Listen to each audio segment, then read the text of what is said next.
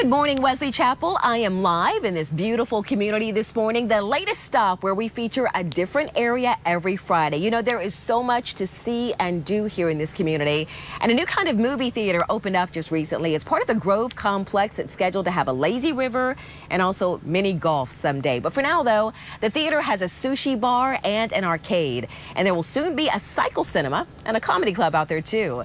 As far as COVID-19 precautions go, they're pretty high-tech out there. There is a temperature scanner for guests as they enter the theater.